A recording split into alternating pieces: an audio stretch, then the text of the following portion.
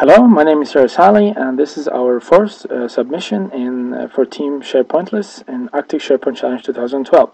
I'm going to talk about test-driven development in C++. We have written an algorithm for face detection, face recognition in C++, and we have used TDD here. Now this is very cool because it's not very usual to use TDD in such a middle-level language, which is lower level. Basically what we have used the Google test framework, which is called gtest. You can find it in this link here on the top. So once you have downloaded this framework and set it up for Visual Studio, you can simply start using it by just including the header file, as we can see here, which is gtest. And once you have done that, you can just go right ahead and start writing your tests. It's that simple.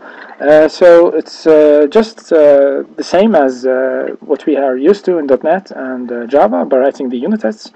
We create several test classes, which then test our implementation. So in C++ we have CPP and header files. These are our classes here, and the test classes are on top.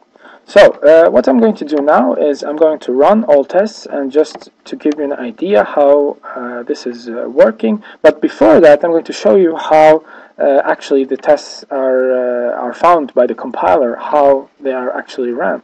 So in addition to adding the library here, including it here, we have to go to the main CPP, which is the entry point for the program, and here all we have to do is write : testing : init Google test, and then simply just write this line here, run all tests. Of course you have to include the Google test framework here again, and once you have run this one, then all tests are automatically run. It's that easy. So now we're going just to compile this.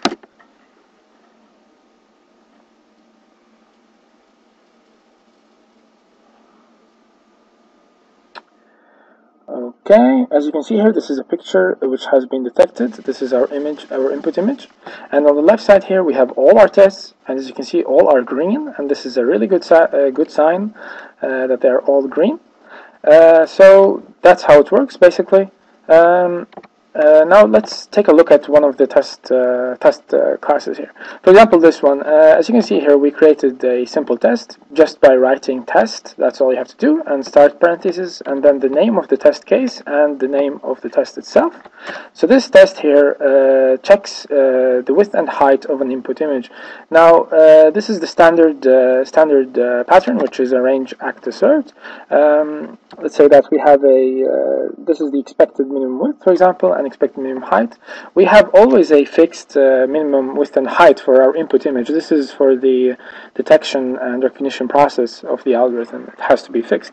So I have written here an expected values on both, and I have also I have acquired the actual minimum width and height by calling these two global variables, face width and height, which are fixed, and then simply assert it by using assert equal in this case, and you check the expected with the actual, and then it either passes the test or it does not pass. So let me break this test just to show you.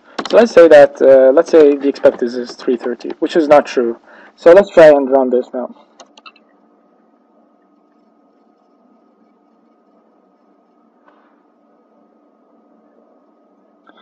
Okay, as you can see, one of our tests failed, and once it's failed, we see a red there, failed, and here we see which test it is. It's test case face size test, which is that one here, and it checks face with height, the name of the test, which is that one.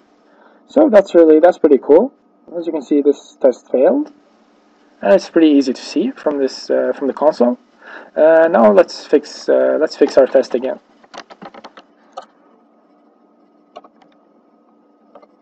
Okay, that's pretty much it. This is TDD in C++.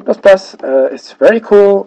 You should check it out. TDD is very important to use when coding, and the Google testing framework worked really awesome for us, and we are going to continue using this whenever we use C++. Thank you very much for watching this, and let's continue the competition.